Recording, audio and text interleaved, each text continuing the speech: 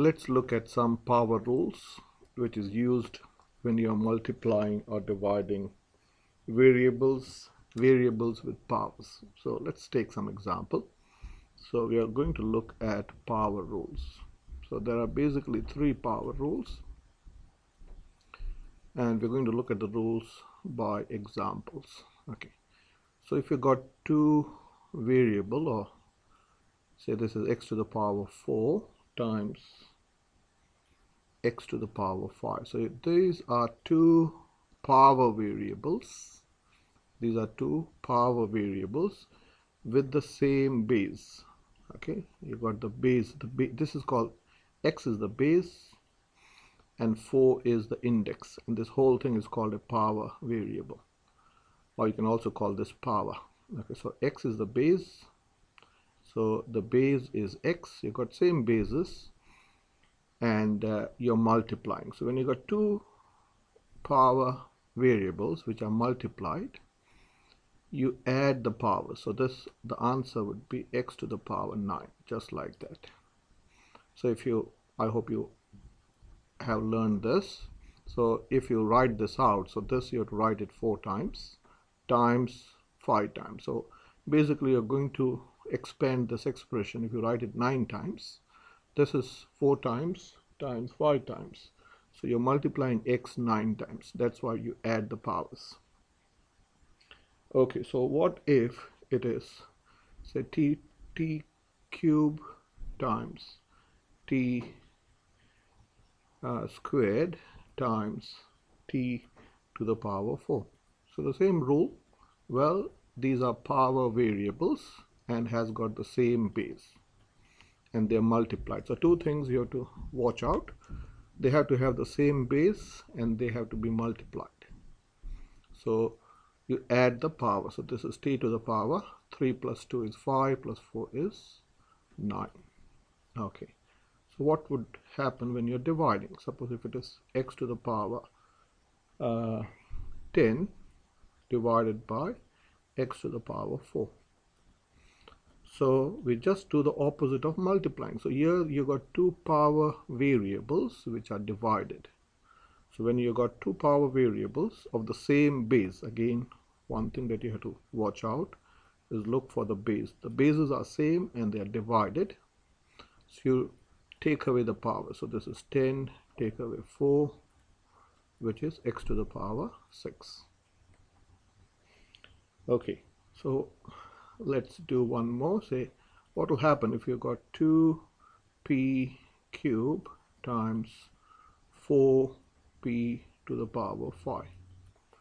So here it is good to write it out. So I'm going to write the numbers together. So this is same as 2 times 4 times p to the power 3 times p to the power 5.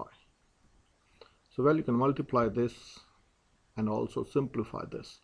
So this simplifies this using the power rule. Well, this simplifies to p to the power 8. So your final answer would be 8p 8 times p to the power 8. Okay, now what happens if we got a power of a power? Okay, so if it is, say, m to the power 2 raised to 4. So let me explain this without the rule. So this means m squared, this whole expression or this power variable has to be multiplied 4 times. So m squared times m squared times m squared times m squared. And now then we can apply this rule, the first rule, that we say the powers are, sorry, the bases are the same and they are multiplied. So this is same as m to the power, so let me write this out. So this is same as 2 plus 2 plus 2 plus 2. So that simplifies to m to the power 2 times 4. Okay, so that is, you got 4 lots, you're adding 4 lots of 2 is same as 4 times 2 or 2 times 4, which is m to the power 8. So if you apply the rule, if you understand the rule, so basically when you got power of power, so remember when you got a power variable raised by a power, you multiply these powers. So, well, that would become m to the power 2 times 4, which is m to the power 8. Okay, and suppose if it is, say, 2m squared to the power 5. So this is basically 2. So m has 2 has a power of 1. So this is 2. So you're multiplying the powers. So you have to multiply this 1 to this 5. So this is 1 times 5. So let's apply the rule. And m raised to 2 times 5. Well, so this is 2 to the power 5 times m to the power 20. And I hope you know you can use a calculator. If you don't know, 2 to the power 5 is multiplying 2 5 times. So that is 32 m to the power 20. Oh, I made a mistake here. Sorry. So let me correct myself. I made a mistake here. Always good to check. So this is 2 times 5.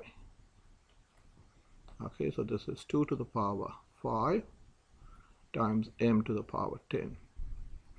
So the final answer would be 32 m to the power 10.